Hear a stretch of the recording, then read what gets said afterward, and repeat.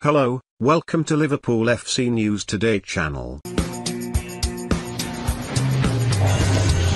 Liverpool's youngest ever player Jerome Sinclair now owns a fried chicken shop after being left without a club at the age of 26.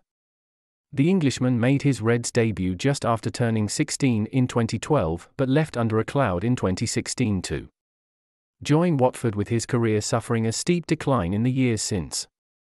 Sinclair was just 16 years and 6 days old when he made his first appearance for Liverpool in the third-round League Cup encounter with West Brom at the Hawthorns. The Reds won the game 2-1 courtesy of a double from Nouri Sahin, with the forward replacing Saim Diesel late on. He would go on to make a further 4 appearances in the first team, including 2 in the Premier League, scoring 1 goal for the club in a 2-2 draw with League Two Exeter City in the FA Cup.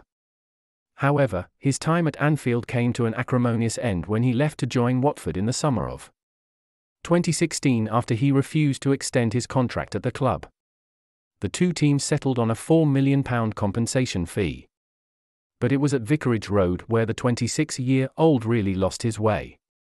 Sinclair made just 14 appearances across a 5-year spell for the Hornets, spending most of his time away on loan, with Birmingham, Sunderland and Oxford among the clubs to take him on. He was released when his contract expired in 2021, and he is yet to appear for any team since.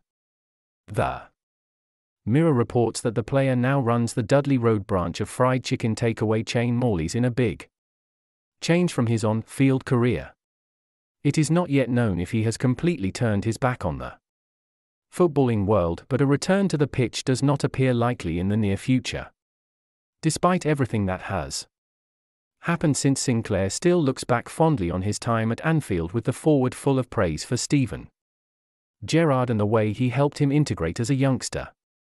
There were some huge names in that dressing room, like Luis Suarez and Philippe Coutinho, but Gerrard was the best, he said in 2020.